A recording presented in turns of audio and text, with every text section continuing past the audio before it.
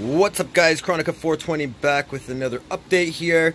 Today we're doing a little bit of an unboxing on AC Infinity Cloudline series. This is the T4 or S4, sorry. This one doesn't come with a smart controller. I didn't get it with the actual smart controller or whatever that comes with it, the actual full humidity temperature controller, sorry, that comes with it due to the fact that I already have one and you can hook 2 to 1. So yeah, so basically I'm just going to do this video. I've been wanting to do this video on this fan for a long time, as I already have a T4. I bought this one, a second one, for my 2x2 tent, so this will be running as the intake. The one I have right now on that tent is running as exhaust, so I can get a perfect static pressure, and they will both hook up to the same controller, so they'll be controlled together, and yeah, you know, just be in perfect harmony. I've also actually got a T6 on the way too, which will be teaming up with this T6 in here, and it will be going down there for intake and giving this tent the perfect static pressure too. I can adjust it to slight negative pressure if I want, also if the smells get a little overwhelming. But other than that, let's get to it here. Open this baby up. So here's the AC Infinity, I think it's S4. So upon opening the box right away, you're met with the basic speed controller that comes with it. I'm pretty sure this one's an 8-speed, just a little one. I'm not going to be using this, as I'm going to be hooking up to the other controller, dual fans, as I said. Also, you got the manual right here that comes in the box.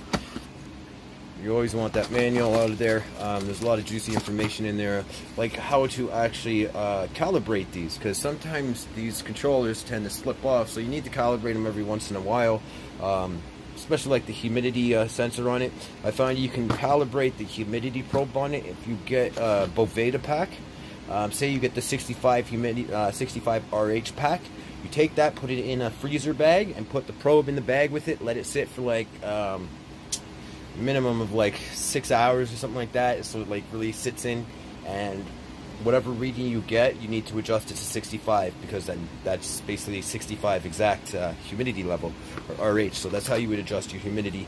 For temperature, I usually just get a bunch of other temperature gauges and band them together and see what comes closest or whatever, you know what I mean. But other than that, get to it here. Pull this little thing out. She doesn't want to come out. Oops. Oh, there we go.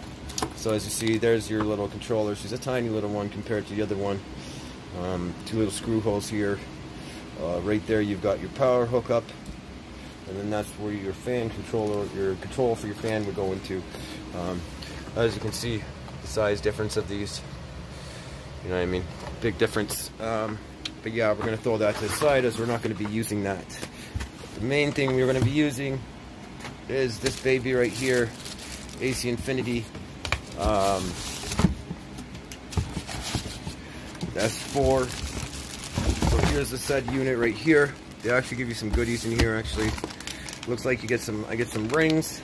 I didn't get this on the last batch, but I did get these things. It's for securing your fan to whatever, a wall or whatever, with zip ties.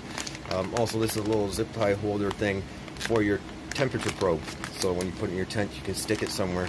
So that's just a little goodies you get. Also in the box, you get the charger. That's about it. Let's get here to the main fucking part, which is the actual fan. Just trying to get it out of the bag here, guys. So this is your AC Infinity S4 or T4 if you have that monitor with it. It would be called the T4. Beautiful little unit. You see she's got the arrows pointing for which way it would be going. This is interchangeable, so you don't actually have to, like if you have this unit mounted on the wall, all you have to do is take this little area out and turn it around, and you can switch the flow. You don't have to go through the headaches of unmounting everything. It's just 2 little screws. Also, you can take this out and clean inside the fan and everything. You can't really see inside of there. It's kind of blocked off, but here, inside of here, you can kind of see the fan propeller in there. It's got a plastic blade. It's a very quiet fan. This one I cannot hear at all.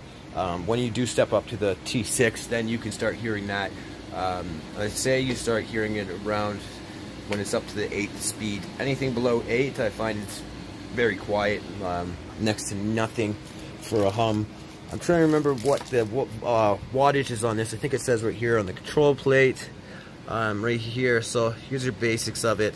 Your model AICL CLS4, 4-inch duct size, 24 volt DC. Power uses only 28.8 watts, 1.2 amps. That's just amazing, as I know like a lot of the the AC style fans use like 120, 200 watts, and they're just power mongers compared to this. This is a DC motor, so it's more variable. Also, it's got ball bearings. It's dual ball bearings, so it has a nice smooth draw on it. What else? Speed 2800 RPM max, airflow 205 CFM.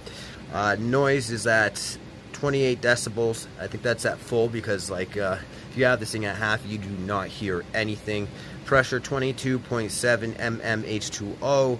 Protection IP24, and as you can see, all the other certifications there. You got CE, IP44, ROHS, and a bunch of other things.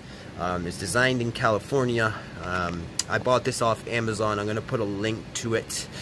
What else? This is also, this model, if you have the T4 controller with it, it's a 10 speed. If you have just the basic controller that comes with it, it's 8 speed. So just so you know, that's the DC motor allows it to be more variable with its speed. But other than that, that's the unit itself. It's quite a beautiful unit. If you have any more questions, just leave a question in the comments. I'll leave a link for this on Amazon where you can buy it. This unit itself was, I think, $111. If you want to step up to the one with the controller, which is that controller right there, then I think it's about 140 or 150. But yeah, it's not that bad in price range. So yeah, if you're gonna go cop a fan and you have the money, get this one. It will last you forever, and it's just a beauty of a fan. Takes all the headaches out of things and worries and everything else. So other than that, guys, thanks for tuning in. If you haven't hit subscribe, please hit the subscribe button on the bottom. Take it easy, guys. For Chronica 420, I'm out. What's up, guys and girls? Chronica 420 back, and I've got the new one hooked up and mounted, and I've got my old one mounted below it in perfect harmony here. Basically, the new one's at top. It's serving as exhaust, and my old one is serving as intake. They're both running off the same controller, as you can see.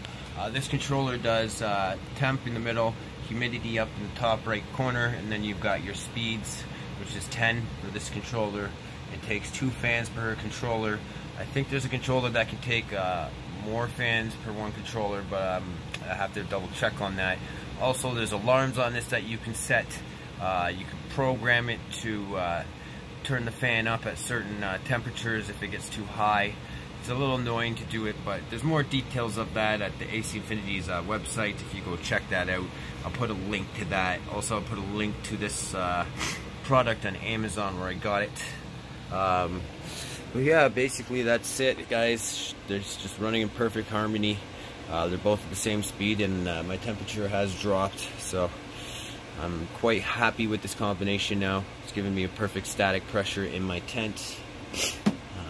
Other than that, thanks for watching, guys. If you haven't hit subscribe, please hit the subscribe button on the bottom. Chronica 420, I'm out.